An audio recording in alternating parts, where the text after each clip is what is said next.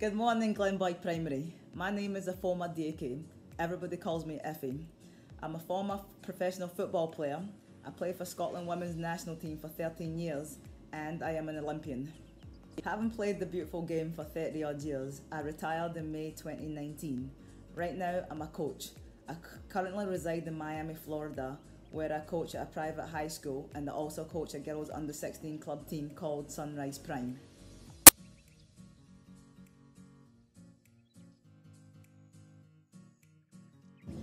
You don't need to be talented actually to be part of a team. It's all about what you love and finding your space in whatever club that you get involved in. My favourite quote is always, hard work beats talent when talent doesn't work. You could be talented, but no matter what, if you don't work hard, then you're never going to achieve anything. My thing is, like, people ask me what is my greatest talent.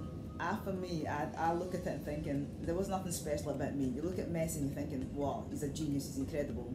But for me, when I grew up, I just worked hard. Hard work was what I did in every single moment, every single opportunity, and I took it. So if you work hard, no matter at your craft, no matter in life, good things come. So it's all about hard work and enjoying what you do, and then it'll see you far.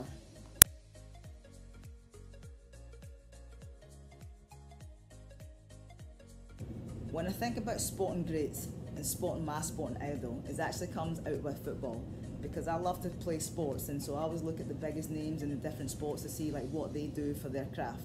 And for me, the two biggest that I admire are LeBron James, who plays basketball over here in America, and Serena Williams, who is an absolute legend. Just the things that they've achieved in their careers, the way that they've driven their teams forward, but also the way that they've worked so hard at their game, at their craft, to be the best they can be. And no matter how old they are, their age, they keep pushing and keep pushing and they keep driving, and I love that mentality.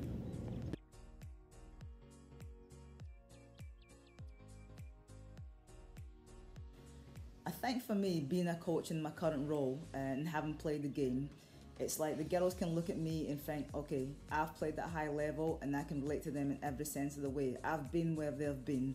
I was a young girl, starting out, playing for my high school team, playing club team.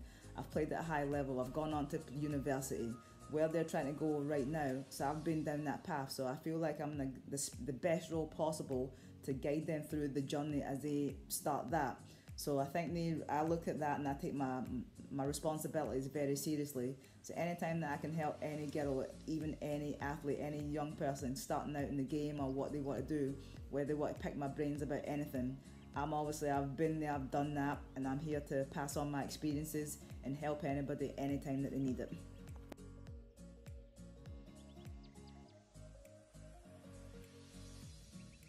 When I first started out, I was really shy, so it was really hard for me to just go up into a new environment. There was a girl on my street that lived there, and she literally chapped on my door and dragged me up to the centre, and that's how I really started playing. So very grateful that she saw my talent, she saw that I wanted to play, but I was too shy, so she helped me onto the journey. So that's where it all started from just a little knock from my neighbour, and the rest was history.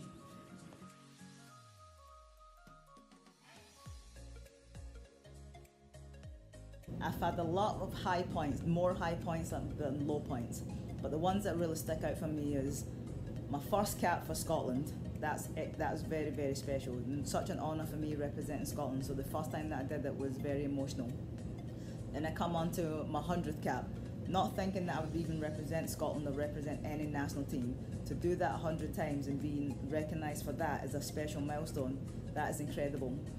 London 2012, being part of the first ever Team GB Women's Football Olympic team. Being at home, having my family, my friends coming down to London, to Cardiff to come watch, to come support, and being even picked for that. Very special and incredible for me.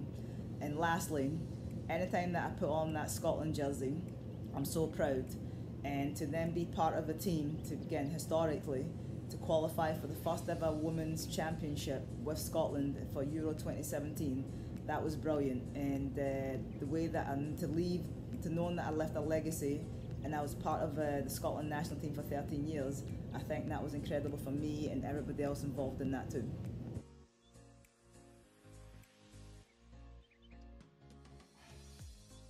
So when I used to play, I used to train in the gym twice a week in strength training. Then we would be out in the pitch for 4 sessions a week, and then also a game at the weekends as well.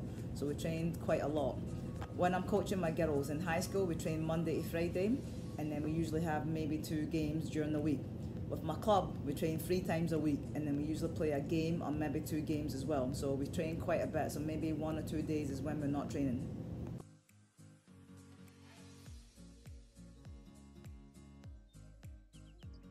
Well, when I first started playing football, I started when I was like 8 years old. But again, I started probably much younger than that, just kicking about. But my first club team was like when I was 9 and 10. So I joined the under 13 team, Cumbernauld Cosmos, played with them until I was 16, and then I played for the women's.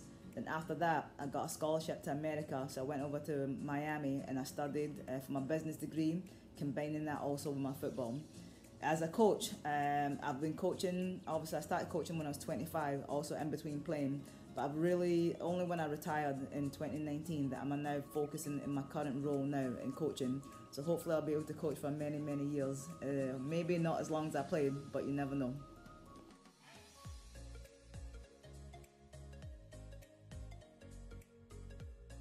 I was really inspired to get involved in sport by actually watching TV, just watching it on TV and seeing it and just something about it connecting with me.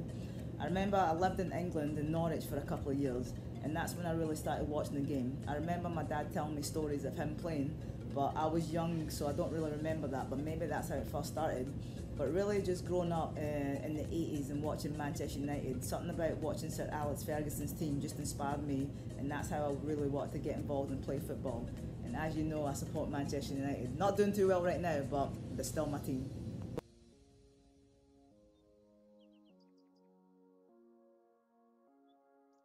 COVID has been very challenging. Obviously for like 4 months, we couldn't do any football, so I couldn't even train my girls. But we just had to stay patient and just talk and communicate because we didn't know when we'd get back. When we first started to get back, we still had to follow a lot of guidelines. The biggest thing, social distancing. We couldn't be in big groups, little numbers, and there was no contact. So then as a coach, you have to think outside the box and really train players as a group, but really individually. So you come up with different ways, you work on your craft, your dribbling and all the little things you don't think that you work on when you're part of a team. So as the time has gone on, maybe the last 2 months, the rules have been a little bit more relaxed here. We've been able to do 1v1s, 2v2s. But again, at the same time, being mindful of like the pandemic is still around, the virus is not gone. So it's all everybody being safe, but then just try to get back to what we love and just taking it every day at a time.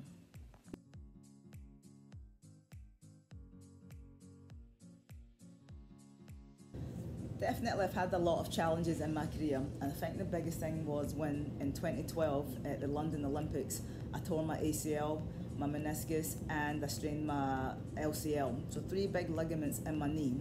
And at 31 years old, I was thinking I'd play 1 more year and then I'd walk away from the game. But as fate has it, that wasn't to be. So it was the biggest, I've had injuries in my career, but this was definitely the biggest challenge. And it wasn't even a physical challenge because you go through that when you have injuries. You fall, you get back up, and you're back in like a few weeks. But this, knowing that I was going to be away from something that I loved, my job, for nearly a year, that was really hard to take. But with the support of my family, my friends, my physio, I just worked hard every single day, worked harder and harder, loved the game even more. So when I came back, I was even more prepared. I knew my body even more, and I was able actually to play on for 7 more years, and I would never have thought that that would have happened in 2012.